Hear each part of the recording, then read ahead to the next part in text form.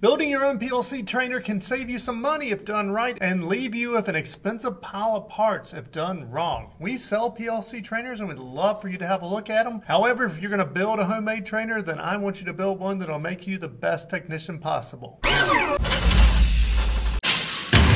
Get a real PLC. No Raspberry Pis and no Arduinos. Those don't prepare you for real-world applications. And realistically, by the time you actually take their lightweight I/O and put isolators and relays and everything in between, you're going to have more money in that than you are in a PLC.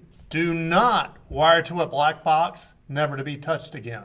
You're going to by far have more trouble with wiring than programming out in the field. Make it an ugly mess that you can be proud of. Minimize your use of 120 volt circuits. You're using this to learn. And with learning usually comes mistakes, including shorting things out. And you're going to be a lot safer shorting out 24 volt than you are 120 volt. Also, most modern control systems are going to have 24 volt DC control, so that's going to put you a step ahead if you stick with that. My goodness, quit mounting your components on wood. You're learning about controls, which means you're likely to let some magic smoke out. And that's as crazy as baking cookies in an oak tree. Get you a piece of steel or aluminum. Now before you start gathering parts, have a look at our PLC trainers. You're not going to save a ton of money by building your own trainer, and that also funds the making of our how-to videos. Here's a playlist highlighting some of our free PLC lessons.